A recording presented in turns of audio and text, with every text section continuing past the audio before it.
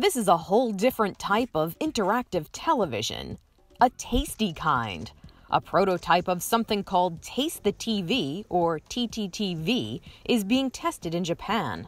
TTTV 食べたいものは何ですか？甘いチョコレートが食べたいです。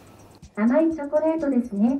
After telling the device what you want to taste, it plays video of the food while it whips up a concoction of liquids to strike just the right flavor balance, and then sprays it on the screen to be licked off.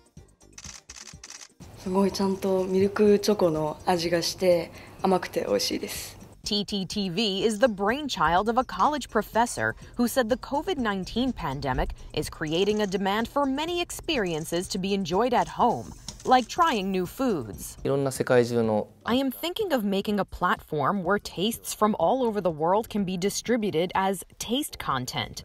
It's the same as watching a movie or listening to a song that you like. I hope people can, in the future, download and enjoy the flavors of the food from the restaurants they fancy, regardless of where they are based in the future.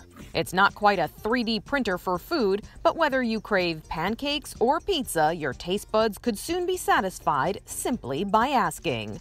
For Inside Edition Digital, I'm Mara Montalbano.